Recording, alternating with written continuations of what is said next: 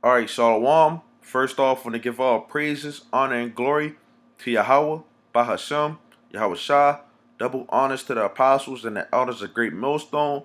And this is Shir Shalom to all the Akim out here that's doing and pushing the work in truth and in sincerity.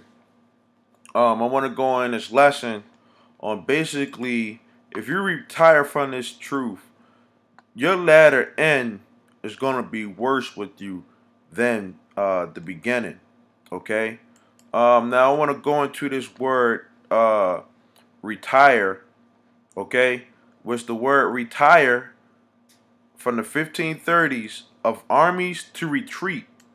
Okay, from Middle French retire to withdraw something from re like retire. The word re means back, and tire is draw. Okay, so the word retire means to draw back. Okay, um, this is Hebrews 10 and 38. Now the just shall live by faith. Okay, so when you come into this truth, we gonna live by faith, man, until the very end. That's what this is really mainly all about. You know, different brothers have different proportions of faith. You know what I'm saying? Different talents that they have. Okay. Um, it says, but if any man draw back, or if any man retire, my soul shall have no pleasure in him. Okay, so once you come into this truth, you can't give up. You can't go back into the world. You know, you have to endure until the end. Okay, it says, "My soul shall have no pleasure in him." Okay, and hey, there are situations going on now where people who went back into the world, you know, they're getting the Lord is killing them. It says, "But we are not of them who draw back unto perdition." Okay, but of them that believe to the saving of the soul. Okay, so our faith in this truth is saving our souls, man. Okay, so with that said, um, you know, you don't go back into the world to be a scoffer, okay, or retire and then go on all type of vacations and things of that sort. Heck, it ain't no we ain't in the time for the ways of this world, man, because we know what's to come. You know, um, the word retire was one of the reasons why some people retire. Okay, it's because they're timid. Okay, it says showing a lack of courage or confidence, easily frightened. Okay, and there's many different things that when you come into this truth, a lot of people they lose that confidence. They start losing that faith, man, because they forget that it's about salvation, man. And living by faith. Okay, so they get certain brothers get weak. Okay, it says apprehensive, fearful, easily frightened, afraid, faint-hearted. That's another word. You can't faint in this truth. Okay, timorous, nervous, scared, frightened, cowardly, um, pusillanimous, pusillanimous, spineless, shy, diffident, self-effacing. Okay, wimpy, yellow chicken, mousy, gutless, sissy, lily-livered, candy-assed, weak-kneed. Okay, so being in this truth, man, you can't be any of these words, man. You gotta have the guts, man, to be able to be out there, man. You know, it don't matter if it's your family see you out there, your woman, your job. Okay, um, some guys they just be wanting to come out there and and they as soon as they get out there they want to go back home immediately. I'm talking about like when we go out and speak or some guys don't want to throw up videos during the week, but just nothing wrong with taking 15 minutes out of your day to do a video. If that you can share a video from another brother or study, call up another brother. You know what I'm saying? Go hang out with the brother, do lessons. You know, the word feeble, lacking physical strength, especially as a result of age or illness. Okay, which we talking about spiritual strength, man.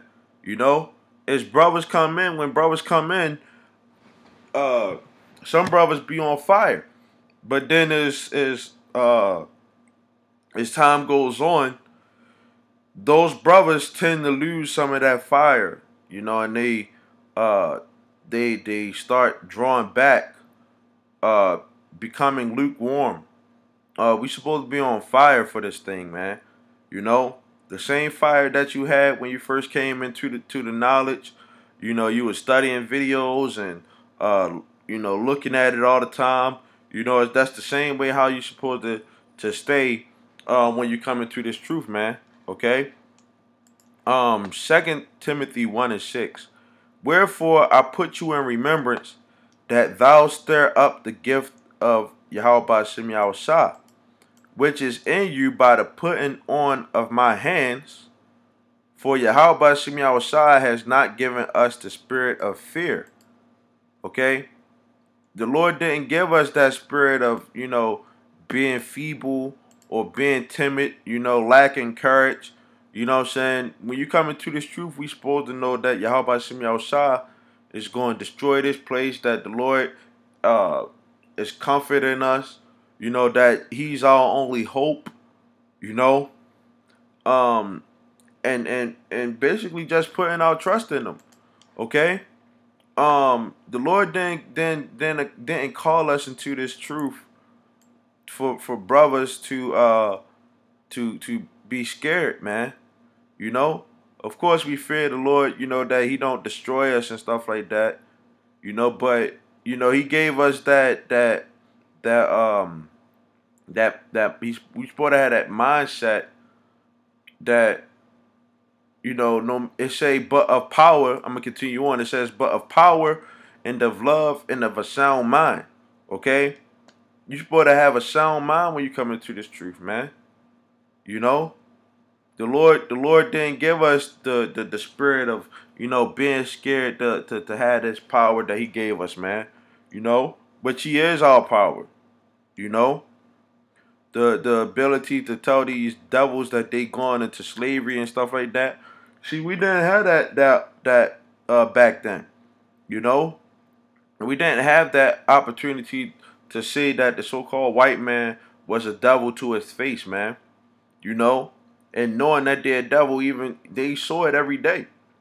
Okay, it says, "Be not thou therefore ashamed of the testimony of our Lord, nor of me his prisoner, but be thou partakers of the afflictions of the gospel according to the power of Yahweh Shem Yahushua." And that's the thing, man.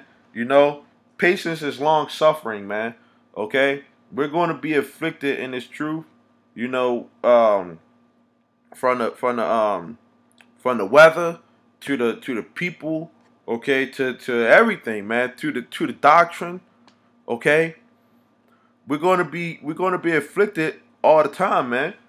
Okay, it says, but we're not supposed to be ashamed, man, because these afflictions, Yahushua went through these afflictions, man.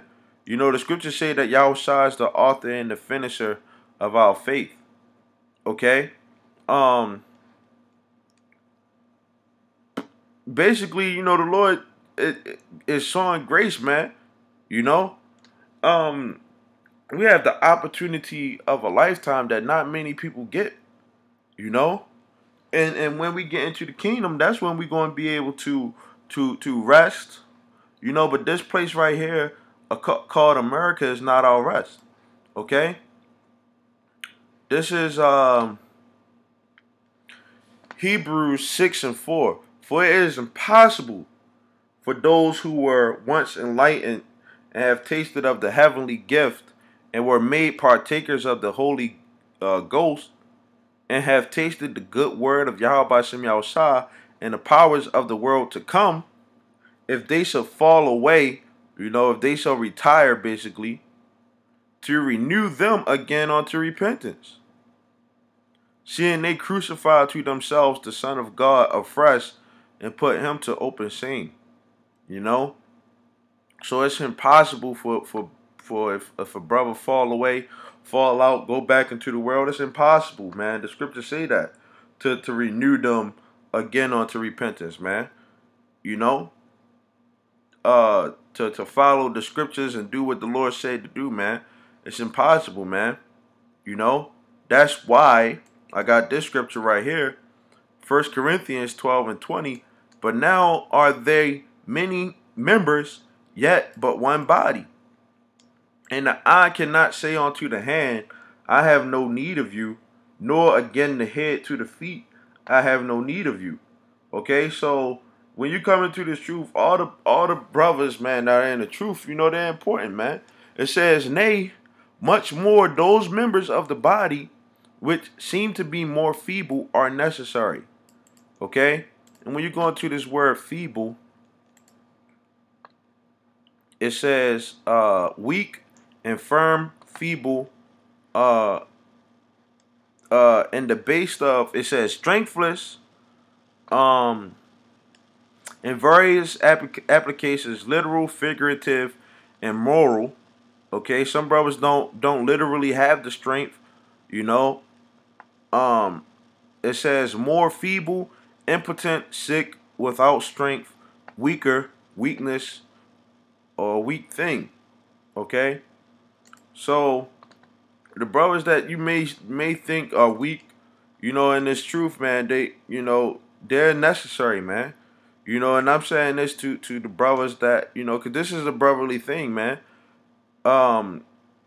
Pretty much, if you see a brother, he might be slacking on certain areas, what I'm saying? The last thing that we should do is let that brother just fall off, and just go back straight up into the world. First off, if they're going to do that, what I'm saying, then they're going to do that, okay? But us as brothers, we have to try to, as this scripture say, 1 Thessalonians 5:14. Now we exhort you, brethren, warn them that are unruly, trying to kick out every brother that, might be weak or something like that, or might be timid, or lacking the confidence or something like that. Warn them that are unruly, comfort the feeble-minded, support the weak, be patient towards all men. Okay?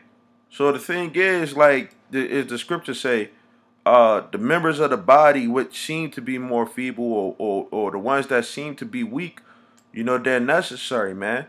Okay? Because this is all a part of the faith, man. Okay?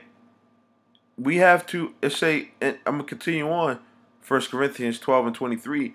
And those members of the body which we think to be less honorable, upon these we bestow more abundant honor, and our uncomely parts have more abundant comeliness.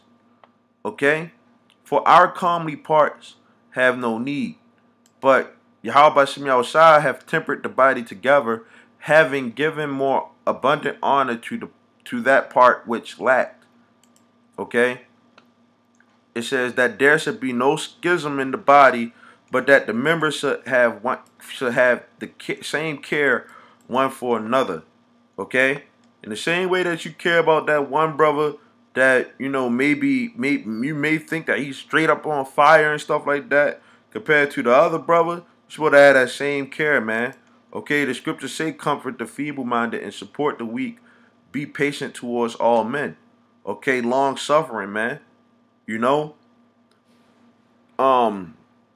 we don't want brothers to get destroyed. You know what I'm saying? To go back into the world. Because once you come into this truth, man, it's blood in, blood out. Okay? And the Lord has chosen us to do this work, to push this work. You know what I'm saying? And we have to tell brothers, hey, you gotta pray more. You know? You gotta we gotta come together more, man. You know? We not supposed to quench our brother's spirits. You know, as you know, the scriptures say. We supposed to tell brothers, you know, to do the right thing as far as what Yahweh Shem Yahweh say. You know? That this is important as far as the brotherhood go. So if you see a brother who may be getting weak or maybe doing something, you know, we try to talk to the brothers, man, because communication is extremely important. You know, this is a brotherhood thing, man. You know, this ain't no. Okay, I done put in enough years. Now I can just fall back and go back into the world. You know, this ain't this. That's not what this truth is about. Okay. With that said, I'm gonna get this scripture. Um, Second Peter 2:19. While they promise them liberty, they themselves are the servants of corruption. For of whom a man is overcome, of the same is he brought in bondage.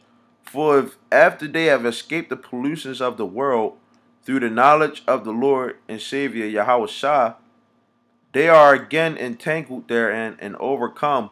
The latter end is worse with them than the beginning. Okay, so you come into this truth, man. You escape the pollutions of this world, and the last thing we want brothers to do is to go back and be polluted among the world. You know, heck, we trying to get uh these people out here. We trying to reach the elect and tell them to come from out of this wicked place, man. You know, because the scriptures say the latter end is worse with them than the beginning, man. You know, after you escape the pollutions of the world, you come into the knowledge, okay, and you get entangled back into the world. You know that you're an Israelite. You know the name of Yahweh Shem Yahushua. You doing the work, and you just stop doing all that stuff. You draw back. Well, the latter end is going to be worse with you, man. Okay. So with that, man, um, hopefully this was edifying. I want to say shalom till next time.